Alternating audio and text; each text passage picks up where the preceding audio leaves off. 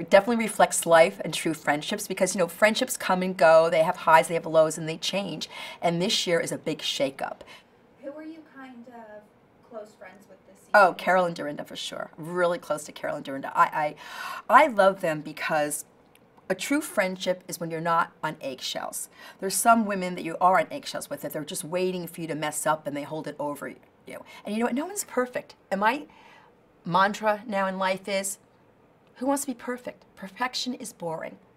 And a true friend forgives you. You know, you move on. No one's perfect. And Carol and Dorinda just have this great spirit about them. They're both smart and warm and giving and fun. And they don't take themselves too seriously. And they're easy breezy friends, you know? They're not high maintenance. I'm surprised that you're not saying Sonja.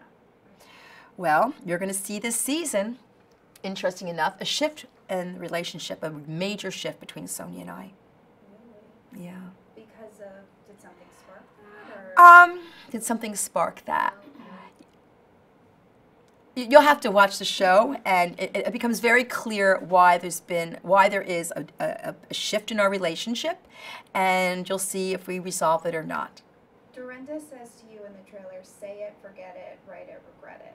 What's kind of going on? Oh, they're going to see an incident where Sonja sends me this text, and this is actually where it shows you how my whole mantra has changed.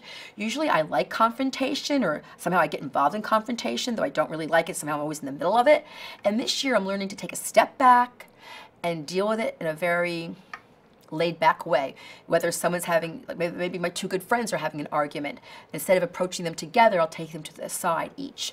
And Sonja sent me something that was by text, and it was pretty horrific. It was actually really horrific, and you'll hear about it and watch it on the show.